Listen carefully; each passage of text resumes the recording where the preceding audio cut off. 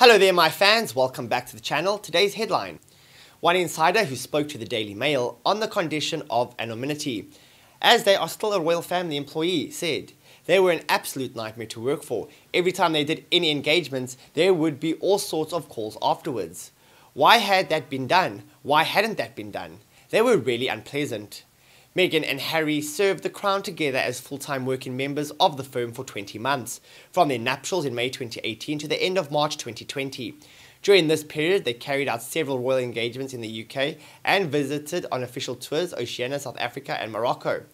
The insider claims come in the wake of a report published by The Times on Tuesday evening related to bullying accusations when the Duke and Duchess of Sussex were still frontline members of the family in 2018. Meghan and Harry's representatives have strongly denied the initial allegations reported in the newspaper. The spokesman, speaking about Meghan's reaction to these claims, also said, "The Duchess is saddened by this latest attack on her character, particularly as someone who has been the target of bullying herself and is deeply committed to supporting those who have experienced pain and trauma.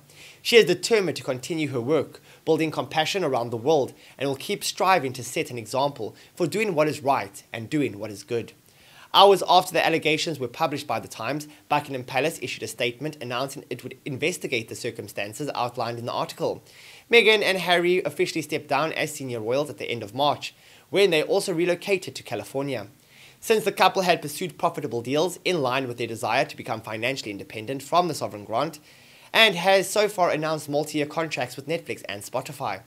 Meghan and Harry have also launched their new organisation Archewell, which comprehends their foundation and two production companies, Archewell Audio and Archewell Productions.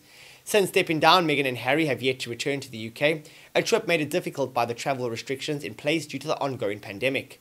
Earlier this year, the Sussexes had been tipped to return in June to celebrate Prince Philip's century and Trooping the Colour. Prince Harry may also attend the unveiling of the statue of Princess Diana at Kensington Palace on July 1st. Good stuff. Thank you guys. That's all for today. Thank you for your support and thank you for watching. Goodbye for now.